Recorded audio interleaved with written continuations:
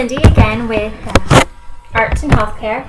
This is my second week playing, or for the past week I have been playing this keyboard in hopes to get into better insight and understanding of what it means to play an instrument and the impact that the music itself, playing on the keys, might have on my own well-being.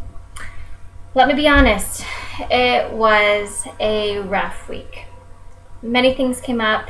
I'd been so distracted with a neuroanatomy class, completely lapsed in judgment with working in this class, and that made it difficult for one of the group projects to, I completely was absent-minded, completely irresponsible, and it pretty much left me feeling vulnerable, very stressed out.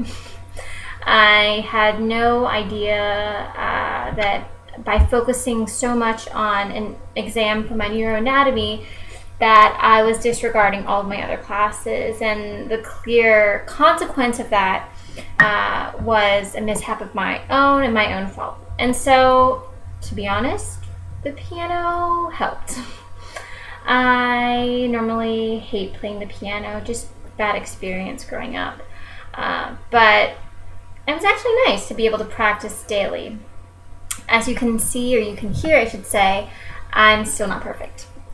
I don't think I'll be able to master this particular piece, even if it's only one piece, one page of a piece. I played hours and hours and hours, more so to relieve frustration. One of the things that I had to deal with was, number one, studying for a test. Number two, figuring out how to balance not only this class, but another class and another class. And that made me feel very overwhelmed and very frustrated, and sometimes I felt very angry because not only was I balancing schoolwork, but I was balancing relationships, friendships, family this past week. It was just everything. To go along with that, I had a premarital counseling session with my pastor, and so there's a lot of stressful situations going on in my life, and the only outlet that I had, fortunately for this week, was piano. Now, I did get frustrated. I'm a slight perfectionist, and so the fact that I was not able to play it perfectly, not able to follow the keys, the fingerings, because they're numbered, it was very frustrating. It made me feel inadequate. But at the same time, I had to change my own view. I had been focusing so much on trying to play this key perfectly, and my goal was to play a perfect piece for you guys, for my audience. And I ended up not necessarily going that route. Instead, the route that I took was probably for the best, a little bit better. Instead of focusing on perfection, I started focusing on just release, a release of stress. So I would just play. You know, I got to the point where I was just, starting to play my own songs. One song, that really got to me, just any form of melody, any chords, that I could think of.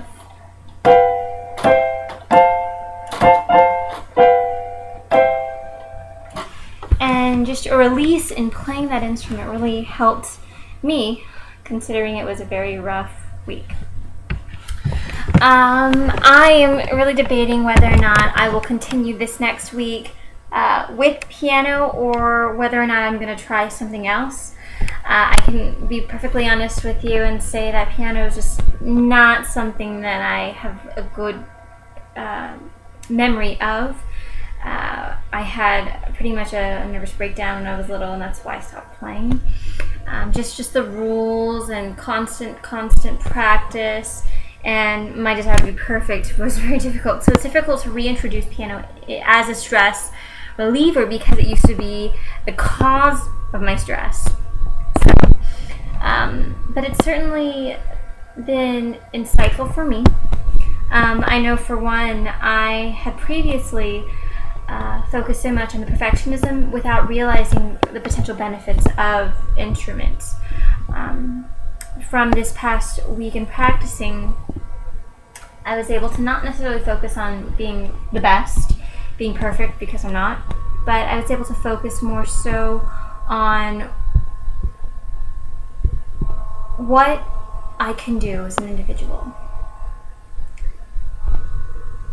I am capable of so much. You know, there are instances that are beyond me, you know, test dates, unexpected family emergencies, unexpected relational problems, and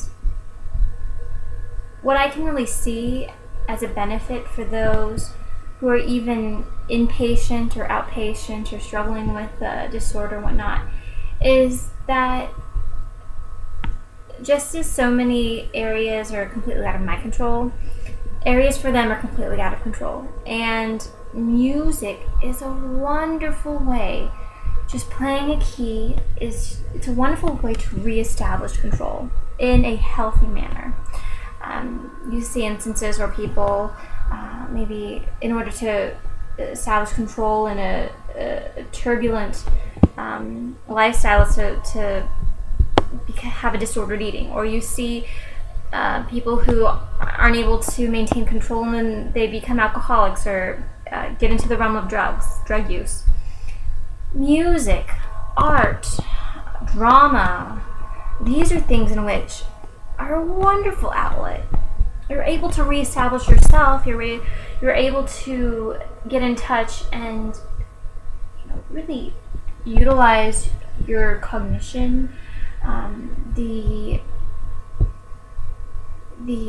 expressive and creative components of your being, and that is clearly a beneficial thing.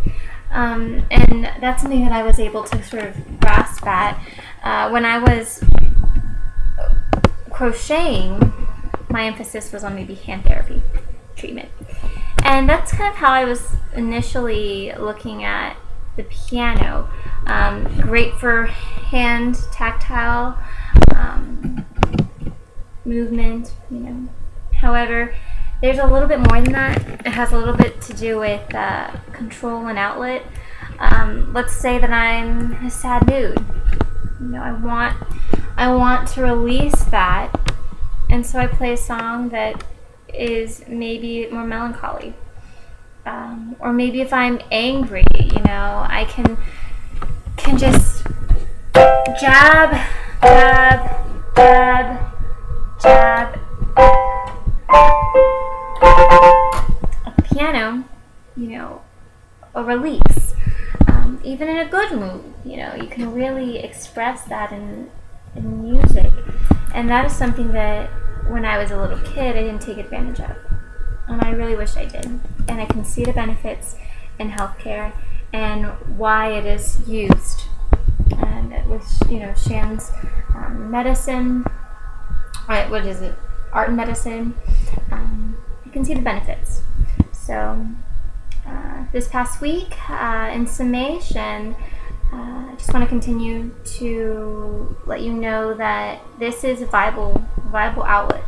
I might not be the best, and it doesn't mean that you have to strive to be the best at a particular instrument, but you know, there are so many more positive effects of playing an instrument, you know, just as a stress reliever, as a way to zone out and really separate yourself from the difficult situations that is. So, next week I hope to introduce to you a new form of art. I've explored maybe art in the sense that you can help rehabilitate a hand. That was what crocheting kind of helped me with occupational therapy. I've experienced a set of art in which playing an instrument, putting back control, can really influence and impact a person. What I'd like to do in the next few weeks is to examine art by maybe listening to music, the auditory sensations and how that can be soothing release, or possibly seeing maybe art, theater. You know, I think that that's one of the things that could potentially be a benefit for those who are ailing, whether it's listening to soothing music or watching a play. I want to be able to talk about those in future blogs. So I thank you again for listening to this particular blog. I believe this is the fourth blog already. Fourth blog. We're already at that point in the semester. But anyways, this was Cindy. It was wonderful talking to you. Leave a comment. Any feedback. If you are instrumentally inclined, tell me about it. If you are not, or if there was something in which you had questions about, you know, my methods, how, you know, I felt. I mean, there are plenty of questions that I could possibly answer. So just shoot me an email or comment on my YouTube page or even my blog page for the class, and I'll be more than welcome to answer any questions. But that was this blog. See you next week. Bye.